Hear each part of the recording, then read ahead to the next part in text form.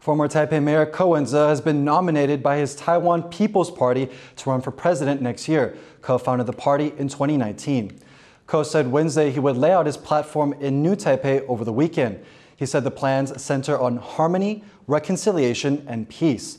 The TPP nomination makes next year's election a three-way race.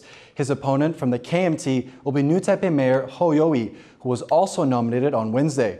They'll run against the ruling Democratic Progressive Party's nominee, Vice President Lai Ching-te.